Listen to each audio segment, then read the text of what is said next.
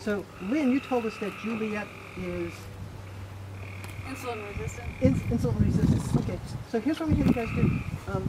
You're going to test Juliet, the horse, again, while thinking about her ability to handle sugar or things like that. And then just see what happens when you test her. Just think of it in generic terms, or that we know she has a problem.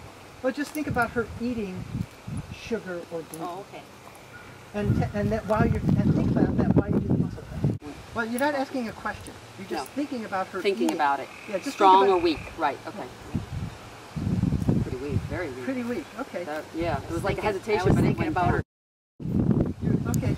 So now, where's the feed that is? The pink one's her insulin free. And the green one is and the green one is the not for her. No. Could she hold it in her hand? Yeah. No. Exactly.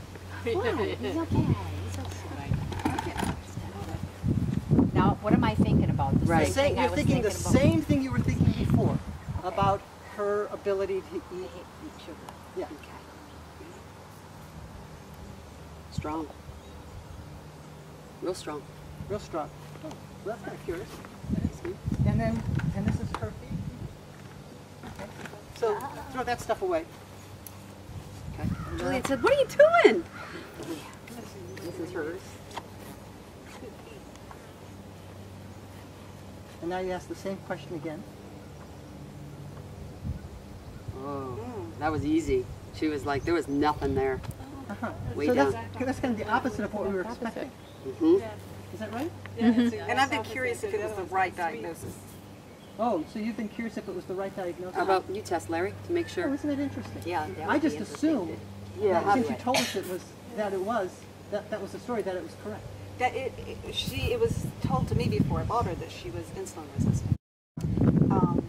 But I've been concerned about the accuracy of the diagnosis because I'm not sure who did it, if it was a vet who did it, or if it was just You've known this horse for a long time, right? right. And that was just diagnosed last month.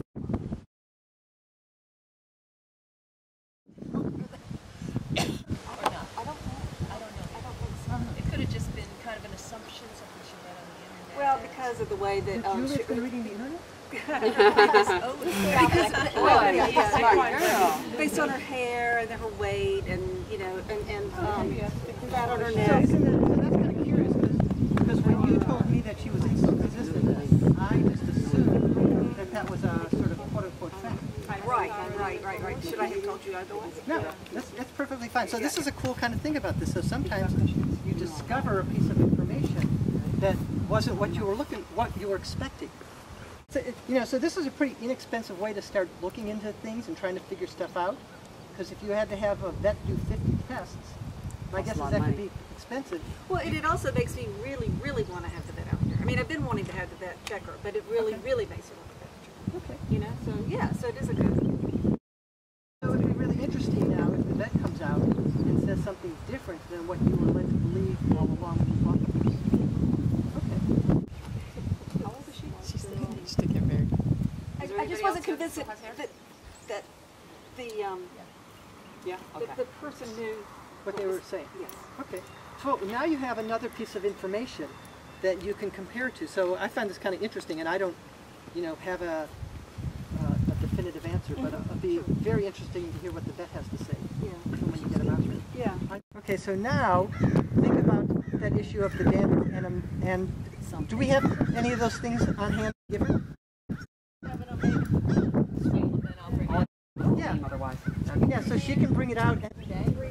Rice bran oil. I was going to say, you can buy rice bran oil really cheap too. Coconut oil. Yep. That are just a lot safer than the vegetable and corn. But that's one of the reasons I wanted her test is surveilled by the vet because she got the dandruff. I didn't want to give her the oil because of insulin resistance. Yeah. Or if you want to spend lots of money, there's lots of great supplements out there. Yeah, but so the great thing about this is it can help you save money on supplements you don't need. Exactly. True. Right. So maybe she was 3 years ago. Want to get on move on to giant. So test her again and think about the dandruff.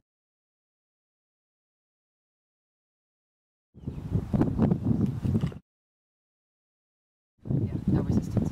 Okay, now just put it here. Got it. And now test again. yeah. Oh, yeah. Tight, firm. Good. That's amazing. So That's so cool. So the that's an bottom, indication that she needs That would help her body, well, we right? wouldn't say need, Okay. because I'm not a vet. Right. Right, right. Okay? Right. But so using good language, I would say this appears energetically to upgrade her system. That's a good way to put it. Joe, it is. Yes, yes. Would you like to eat some omega-3s? Yeah. So now what was the other, what's this? I brought a joint Cosequin, supplement. a joint too. supplement? Okay, does she have any joint issues? You know, I don't know, but it. Just because she's an older horse. Yeah. Yeah. Because you It's know, good so here's what you check. could do. Again, you can test Stephanie. You could just think about, you know, her joints. Just sort of hold the intention of like how, you know, how are her joints doing.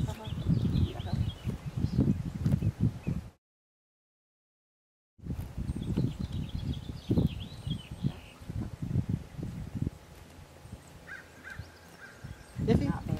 Yeah, I mean, Something I you'd couldn't push her expect it. down, but Something you'd expect in a horse that it wasn't nearly as tight as when we held the omega-3s up So to now her. let's try again. So do the exact same intention, the same question, and we'll just put this in her field. See what happens.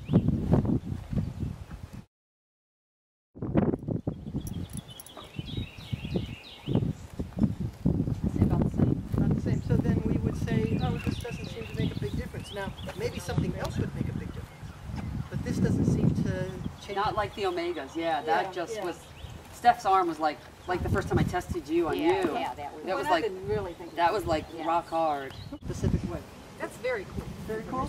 Oh yeah, yeah. Because I thought she needed omega-3s, and I really wondered about this food. Okay. So, yeah. So anybody have any questions or thoughts about what we just did? Love it. Works. So let me just ask you with the show of hands, how many of you feel like you could go home and do with your horse what we just did here with Juliet? How many people are not sure? Maybe I could, maybe I couldn't. Okay, how many people don't know how to raise your hand? I think actually everybody raised your hand for the Wait, first I one. can do that. But, so this is confusing and complicated, and please feel free to ask more questions. If you go home tomorrow or next week and you're not sure about something, call me up or email me. I'll be happy to coach you. And you know, because we want to be able to go out in the world and help our horses.